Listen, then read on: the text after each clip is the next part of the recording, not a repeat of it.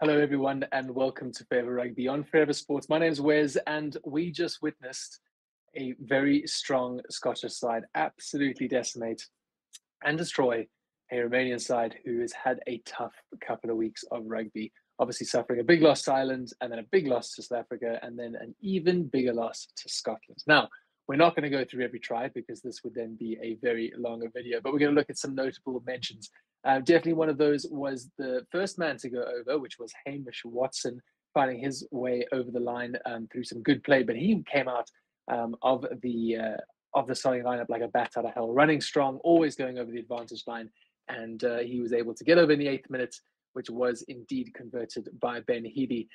Ali Price was able to score next in the 16th minute. Darcy Graham got one of his first in the 20th minute then, and all of those were converted by Ben Healy. So again, the Romanian side just unable to get any sort of purchase in the game, no real possession, but Scotland looking really clinical, a few mistakes here and there, but overall looking really good.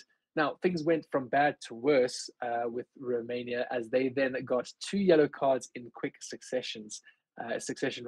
So a quick hit to the head, a high tackle rather, saw Emescu get a yellow card in the 28th minute, and then Florian Rosu, the flanker, got a yellow card for deliberately collapsing them all. So down to 13 men.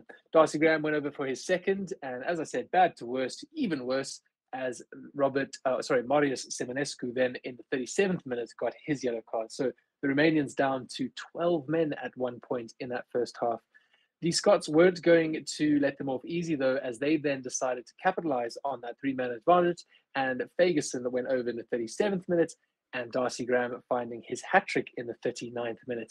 Now, all those kicks were successfully converted by Ben Healy, so he was having an absolute fantastic day with the boot.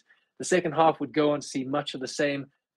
Harris, Smith, Healy himself, as well as Matthews, Darge, Graham getting the final say. It was a true try-fest for the Scottish team.